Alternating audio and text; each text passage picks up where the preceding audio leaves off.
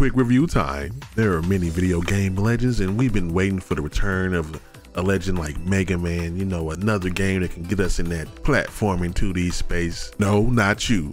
Mighty number 9, no, not you. You were supposed to be the chosen one. You are the reason we have trust issues now. You were the chosen one.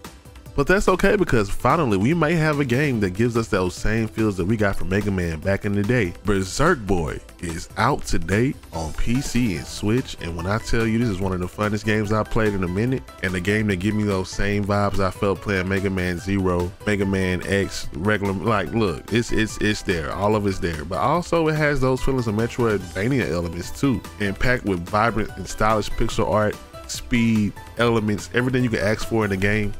It's all there. But what is this game about? In the distant future, a mad scientist and his armies of darkness seek to enslave the people of Earth.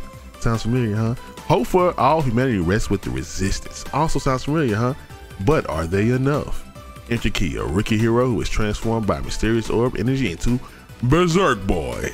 And with this game, like classic Mega Man's, when you defeat a boss, you get their powers in the form of Berserk orbs, lightning, fire, earth, air, and ice. But also, when you master these skills, when you master speed, when you chain together enough combos to fill your Berserk meters, you unleash a devastating special attack. One thing that definitely stands out to me fully is the level design, the platforming, and the gameplay. The action is fun when you switch back and forth from different elements.